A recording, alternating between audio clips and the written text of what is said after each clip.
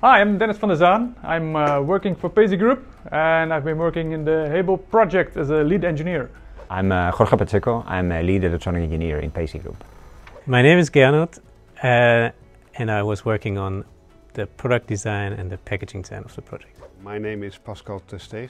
I'm from Paisy Group Groningen and I'm project manager since 3 years for Paisy Group. Hable One is not only about the product itself, it's also about the people around it, and that makes us really happy about supporting them in helping impaired people to bring a new product to the market, to really support them. I think Hable will really make an impact with this product, because for blind people this really gives a big impact on their daily communication with other people.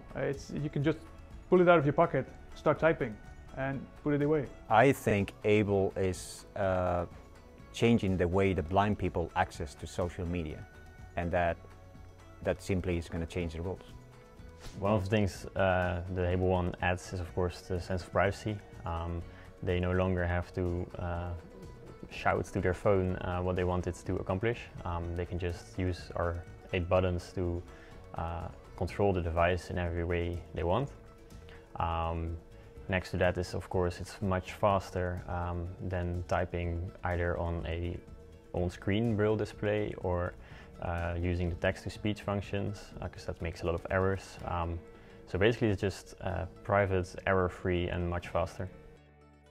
This project made me realize that it's very important to consider blind people as well in the users. I was surprised by how much technology they use, but on the other hand, how little there is made for the use of blind people.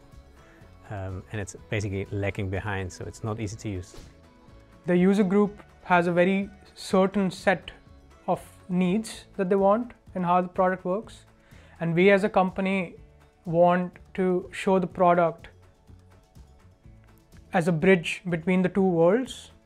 We learned a lot about it, especially that blind people are having other senses more developed, like hearing and also sensing.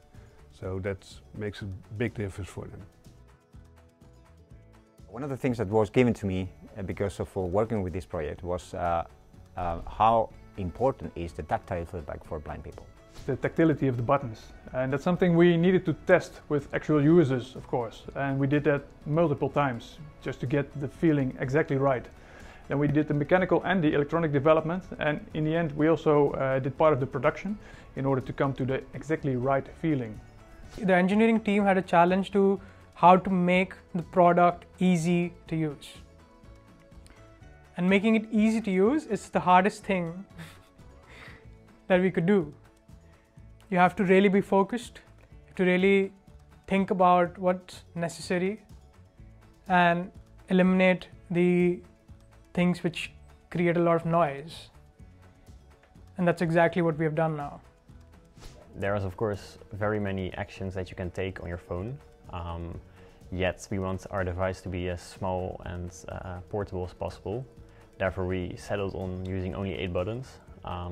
But now we have to express all that intent of users with just 8 buttons. I think that was a very big challenge for us to get that to be both quickly and intuitive, so people can use it in a fast manner but also error-free, and they don't have to look at the manual for everything they want to accomplish, because some things are just logical.